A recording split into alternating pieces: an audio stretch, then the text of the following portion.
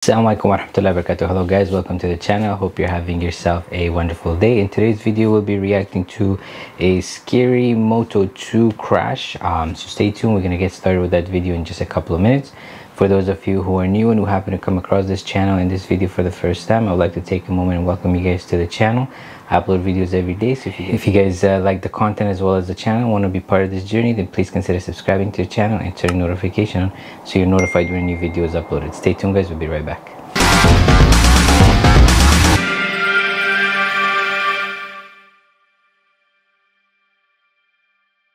Welcome back guys. We're going to get started with the video momentarily, and at the end of the video I'll be sharing with you my observation and reaction, so please make sure you stay until the end. And with that said, let's get started with our video.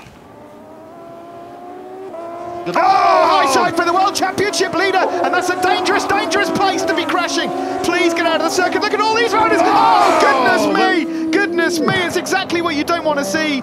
Oh, Bastianini no. knows, he knew he's going to be absolutely gutted, crestfallen. Wow, that was bad. Couldn't see who it was who made contact with Bastianini's bike. This is going to be a red flag. The red flag is out. That is a completely destroyed motorcycle. We saw that very, very close here 1 year ago with Remy Gardner and Alex Marquez, didn't we? A rider that high size, lose the rear coming out of the first corner. That can happen. It was Bastianini that lost the rear. The red flag is out.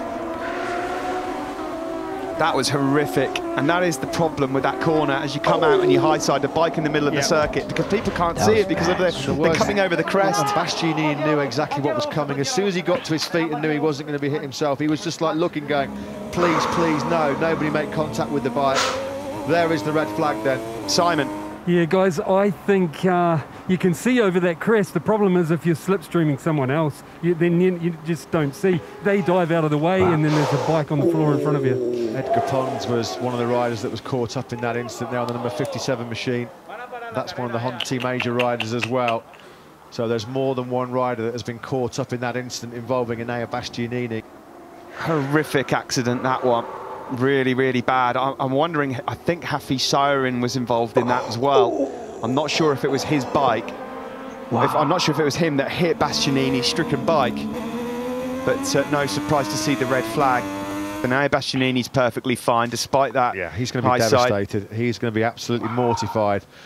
The last thing that he wanted to do was cause a multi-rider pilot like that. It's so easy to do when you're trying to squeeze that power on to get the drive out of that corner.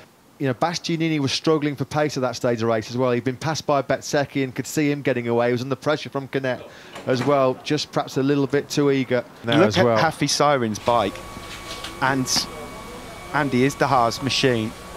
Just the impact was scary.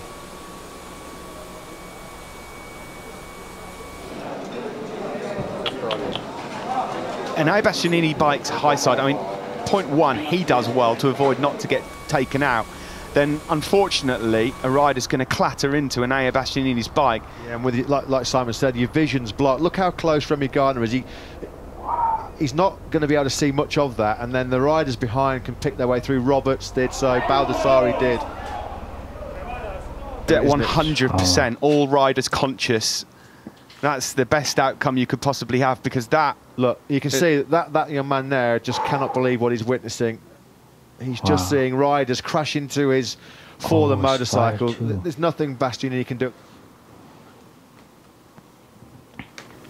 Wow, Spalma, that was a pretty bad accident. The poor guy slipped, I think. He was trying to take the turn pretty sharp, and he skidded himself on the road, and the other bikers that were coming, most of them kind of got away, the ones that could actually see, but then there was like a little bit of a blind spot for some of them because they were so close to each other. So the front ones keep going around them, but the ones that were behind them, they didn't have enough of a reaction time. And one of the guys hit it, and the impact was so hard. I think the front of his bike, like the wheel, part of the wheel, like with, I think with the piece that holds it, like it just broke off, so the bike turned into two pieces. But I think, alhamdulillah, they're at least good that they weren't injured, and good thing was that nobody ran into him with their bikes. So it is pretty scary. It's just amazing, alhamdulillah, that you know, it wasn't so bad. It was pretty bad, but it could have always been worse. So really, really scary, guys. Alhamdulillah that everybody's good. If you guys liked watching it and seeing this crazy crash, Don't forget to like, comment, share, and subscribe. And if you want me to check out another video, please put in the comment section below. As always, thank you very much, guys, for all your love and support. I hope you guys have yourself a wonderful day. Take care of yourself and your family. Inshallah, I'll see you guys in the next video. Take care. Wassalam.